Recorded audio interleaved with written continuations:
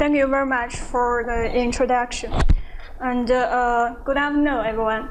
I'm Yue Qingwen from Shanghai Institute of Ceramics, Chinese Academy of Science. And my mentor is Professor Luo. Sorry to change my presentation title because I want to introduce more about our group.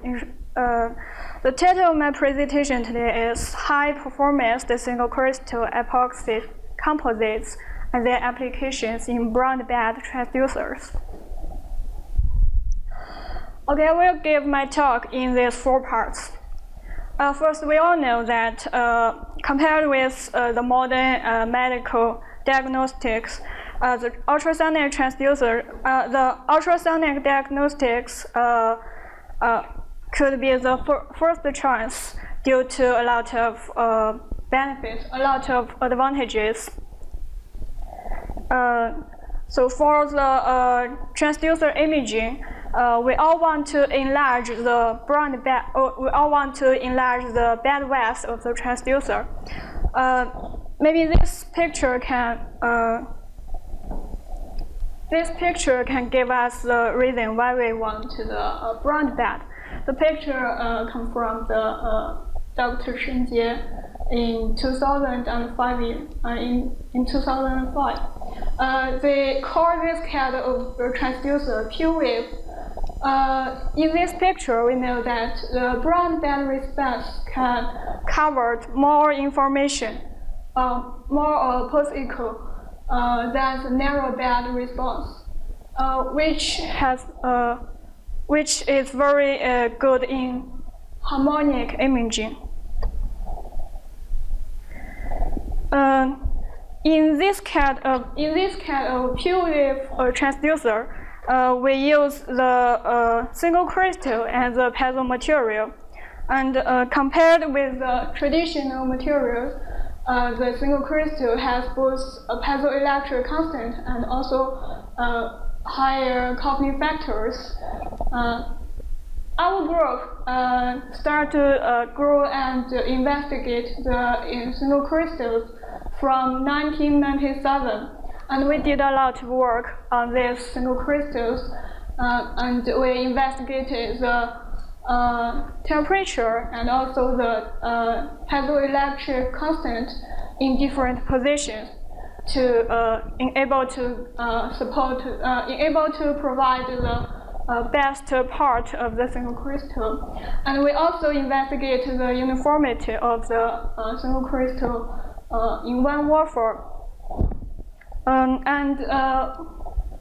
In this picture, we can say that the piezoelectric constant, the uniformity of the piezoelectric constant is good and can meet the fabricated needs.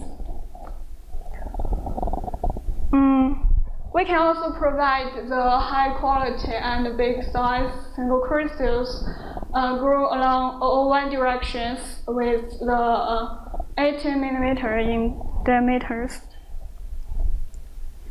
For the broadband transducers, we need not only the higher piezoelectric constant, but also the higher coupling factors, electric mechanical coupling factors. That's the reason we fabricated the 1,3 and 2,2 composite. In our group, we usually use 4 methods, the dicing and fusion method, to fabricate the 1,3 and 2,2 composite. Usually, methods A and B usually used for the wafers working at low frequency, and methods C and D are usually used in the wafers working at relative high frequency. This picture is composite wafers we fabricated in our lab, and from the picture we can see that we can fabricate the wafers at about 14 millimeters in length and 20 millimeters in width. And also the uniformity of the different position of the wafers are excellent. We use this measurement system to investigate the percent equal result. So today I'd like to introduce 4 different kinds of transducers we fabricated by composites in our lab. 2 for single element and 2 for the array transducers. The first one is the single element transducers working at 2 MHz. We fabricated 2 kinds of this transducers by 2-2 composite and 1-3 composite respectively. And the bandwidth of these 2 transducers are all upper than 90%. Another single element transducers is has relative high working frequency. One is 7 megahertz, and another is 6.3 megahertz. And also the bandwidth of these 2 transducers are all more than 100%. The third one is array transducers. This transducer we use the 1-3 composite to fabricate this kind of transducer. The working frequency is 3 megahertz. And this kind of transducer, the bandwidth is 90%, 90.06%. And the last one, the last kind of the array, the working frequency is 10 megahertz, and we use the 2-2 composite to fabricate this kind of transducer. We also investigated the 12 elements in this array transducer.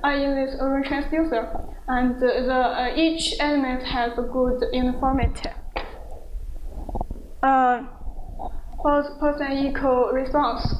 The working frequency is 10.18, and the bandwidth is up to 127.7%. So in summary, we can say that the PMN-PT and PIN-PMN-PT single crystals are the next choice for the broadband transducers. And in our group, we have different methods to fabricate the 1-3 and 2-2 composites. And the size of the composites can reach to 40 millimeter and 20 millimeter in width. And also, we fabricated several transducers based on composites, based on 2-2 composites and 1-3 composites respectively. And all the bandwidth of the transducers were bigger than the PZT composite-based transducers.